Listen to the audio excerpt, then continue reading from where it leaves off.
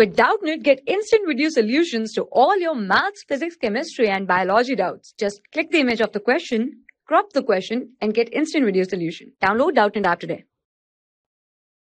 Hello. So the question is, when the white light enters the prism, it gets split into the constituent color which this is due to.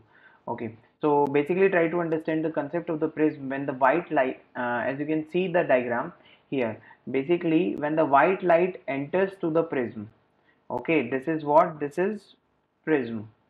Okay, that's an angle of prism. Okay, here when the white light strike to it, it will get divided into, split into the system of the 7 color which is known as Vibgyor.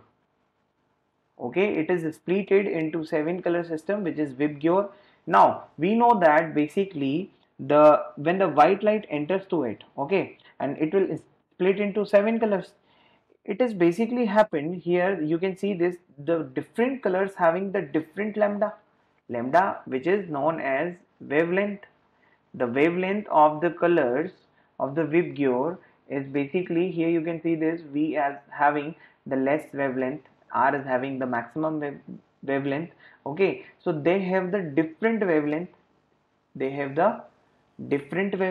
okay. Also due to the difference in the mu is what? Mu is basically the refractive index, which is, you can write sin I upon sin R. Okay, so basically when the light travels in the vacuum and it will strike to the prism, here the medium is basically changed. Okay, mu is being what? Mu is different here. Mu is different here, or the mu is different here for the different color. You can say mu is different for different colors. Okay, so basically when the white light is striked, it will split into 7 color. This is only due to the value of the mu that is different for the different colors of the light. Okay, and they have the different the wavelength also. So different the wavelength and different the refractive index is mu. Okay, for the different colors. So we can say, according to this question, they are splitted into 7 colors, or the Vibgyor system constituent colors. This is due to the difference in the this is due to the difference.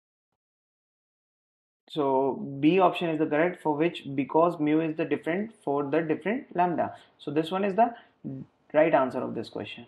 Thank you. For class 6 to 12, IIT JEE and NEET level. Trusted by more than 5 crore students. Download Doubtnut app today.